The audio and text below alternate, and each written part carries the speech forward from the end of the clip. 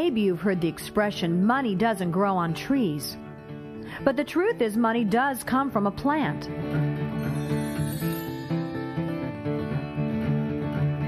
The paper used to make money is made of 75% cotton. And cotton is a fiber that comes from a plant.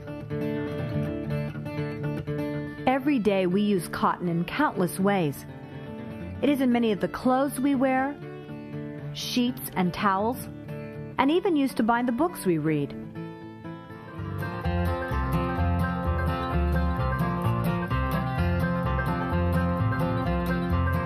The set of machines used to clean cotton is called the cotton gin.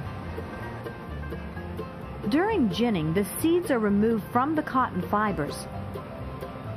Although it is hard to see them, each puff of cotton contains between 20 to 40 small seeds that are attached to the fibers. The seeds are removed by stretching and pulling the fibers over rollers that squeeze the seeds out.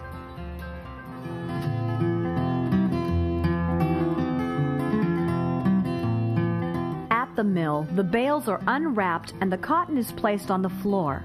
A large machine moves over the cotton to loosen it from the bales and to fluff up the fibers. The cotton from the different bales are combined and re-washed. This process is repeated until the cotton is clean and ready for making fabric.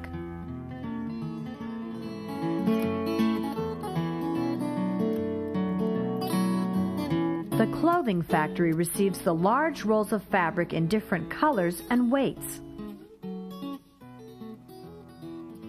Cotton fabric can be dyed to just about any color imaginable.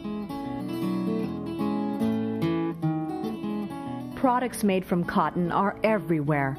And now that you know more about cotton, think about the long and amazing journey it makes from the field to the different parts of your life.